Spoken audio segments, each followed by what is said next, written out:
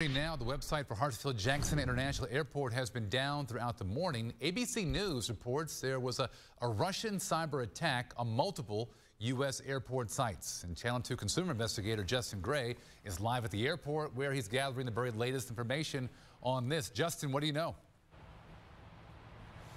Well, Fred, I was able to log in here on my laptop just in the past couple of minutes, but our producer Savannah back there in the control room, she just tried to log on to the computer there, could not get on. So it remains hit and miss. In fact, the airport put out a statement about 10 o'clock saying everything was back in action. They deleted the tweet they'd put out because it seems like they're still having trouble keeping the website consistently available to customers. And, you know, travelers did have some issues this morning if they jumped on there trying to check on parking here at the airport or check those TSA wait lines.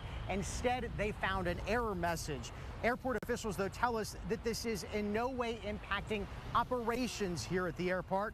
They're now investigating the outage, but ABC News tells us they confirmed with a senior administration official that some of the nation's largest airports have been targeted for cyber attacks today by an attacker within the Russian Federation. Now, important to point out, the systems targeted do not handle air traffic control or internal airline communication or anything related to transportation security. Of course, you might remember that the city of Atlanta was hit by a cyber attack back in 2018 that crippled city services here at their airport. They responded to that back then by shutting down the Wi-Fi. Now, city and airport officials will not confirm to us today whether this was, in fact, a cyber attack. They're just saying at the moment they're investigating. Again, though, ABC News confirming in Washington that there was, it seems like, a coordinated attack on major airports across the country from inside the Russian Federation. We're continuing to track this for you. We're live at Hartsfield-Jackson. Justin Gray, Channel 2 Action News. Okay, Justin, thank you very much. You mentioned that you're back on. You were able to get on.